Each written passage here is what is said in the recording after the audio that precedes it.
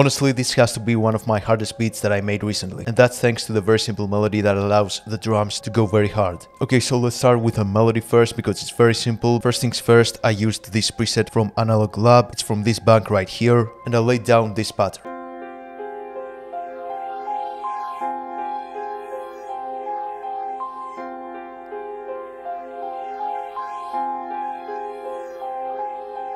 Next up, I rendered this pattern to audio, and what I did next was reversing it and increasing the pitch to a whole octave, and I set it on stretch, and with no effects it sounds like this.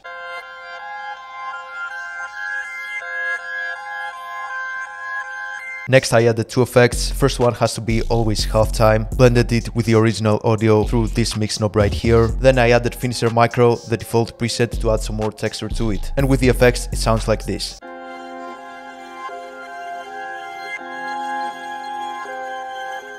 Next up, once again on Analog Lab, on the same bank, I used this preset right here and laid down this pattern that sounds similar to the original melody.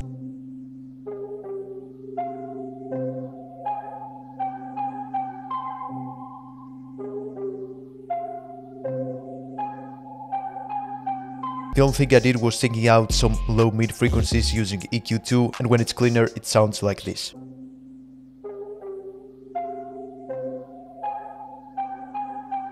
And here's how the whole melody sounds before we go to the drums.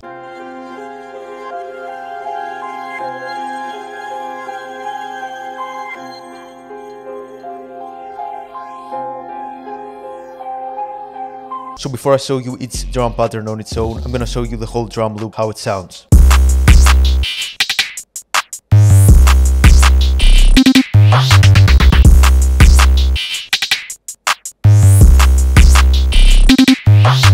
These drums are for my upcoming SOS Drum Kit Volume 10, so stay tuned for that. Until then, you can cop the rest of my drum kits that are currently on sale, so make sure you hit the link down below to find them. I'm gonna start with the 808 first as always, so here's how the pattern sounds.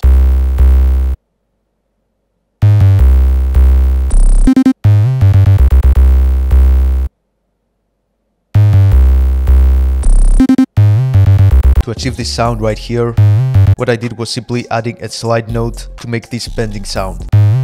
Those fast triplets right here, they were achieved by going to this knob right here and clicking on 1/3 beat, and now you have this grid available. And you can make those really bouncy triplets. Next I added a kick and it sounds like this.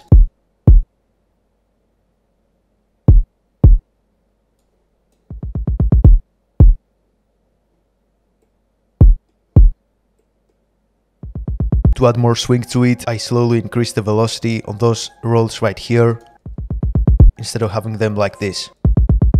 And that way I made it sound more natural. Next up we have this crash. It's honestly there to complement the kick and the 808. Then we're going to those close hi-hats right here.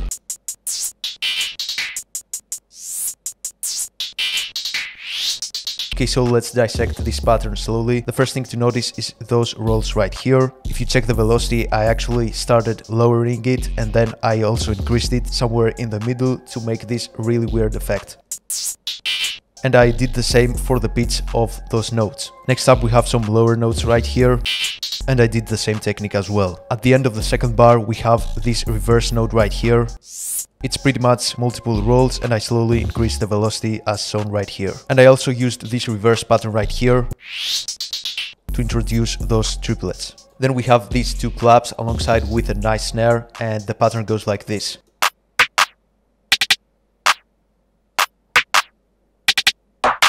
The only thing to notice is right here on the snare I have this pattern, which I lower the velocity, and I also start from a higher pitch. Now during the beat there is another section where I add halftime to majority of the beat, and it sounds like this.